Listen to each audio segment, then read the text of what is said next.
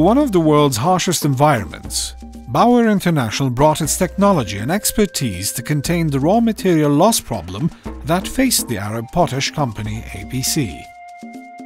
APC is one of the world's top 10 potash producers and a major contributor to Jordan's economy.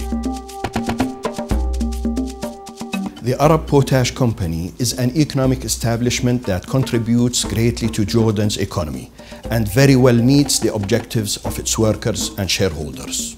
The severe conditions around the barren Dead Sea area where APC's mining operations run strike punishing temperatures exceeding 50 degrees Celsius in the hot season.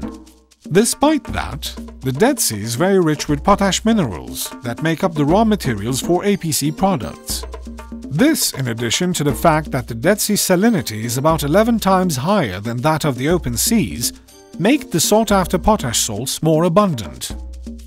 Our concession area covers well over 262 square kilometers, with more than few variables to rain in year-round. The total length of our bond dike system is about 113,000 meters, so achieving a firm handle on the preservation of the resources must always be attained, primarily brine.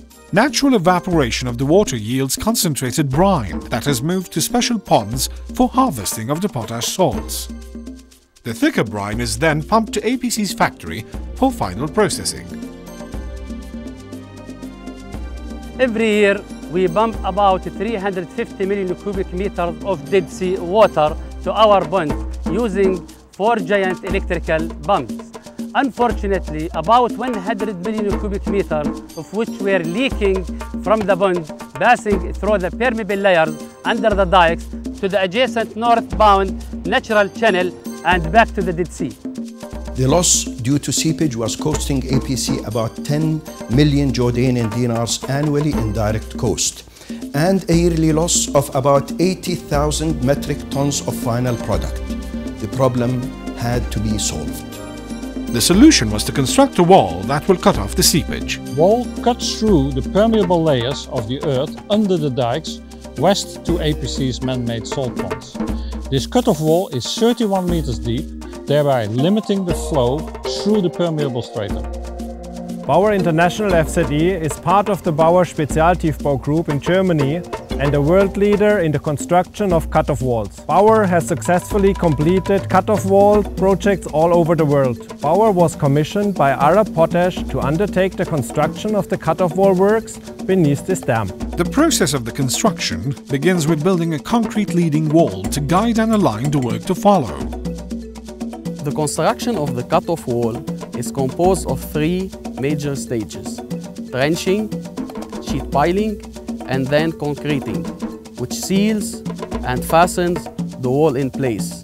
Trenching starts with the grab, which takes down the excavation to 9-meter depth, where the loose soil ends on this location.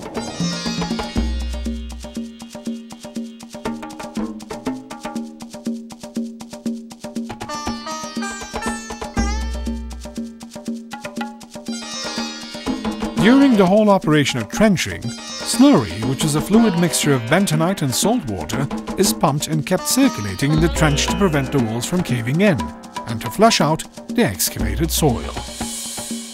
While the slurry is continuously circulating, the desander simultaneously separates the excavated sand and broken rocks from the fluid. The fluid is then held in the silos to be pumped again to the trenches.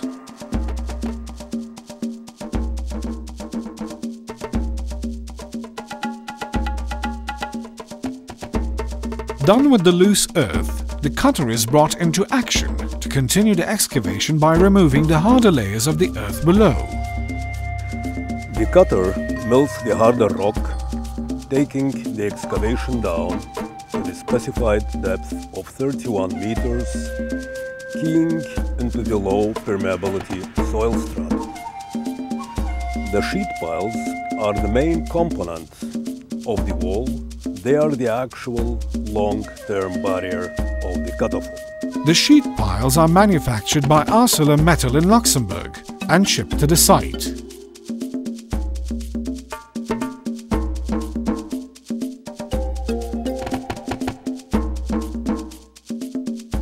As the sheets are lowered into the fully excavated trench, spaces are welded on 5 meters apart to hold the sheets vertically.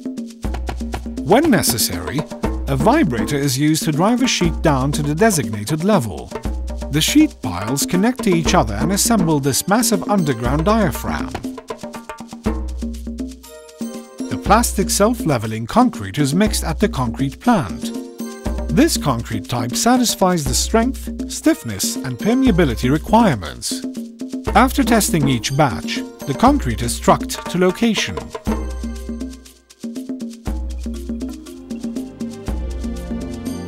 The concrete is poured into the trenches on both sides of the sheet piles. Filling the trench from the bottom up, the rising concrete pushes the slurry up and out of the trench. Building the cut-off wall is concluded.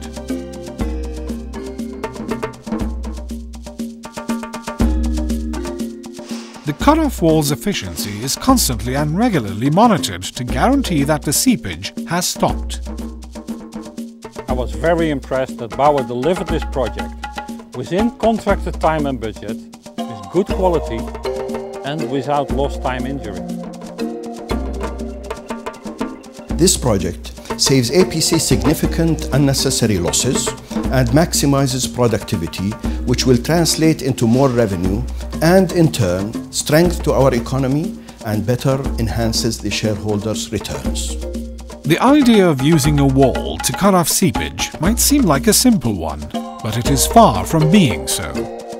A successful construction of the diaphragm, or the cut-off wall, is a complex operation that demands planning, know-how and precision. BAUER. Our success is beyond what an eye can see.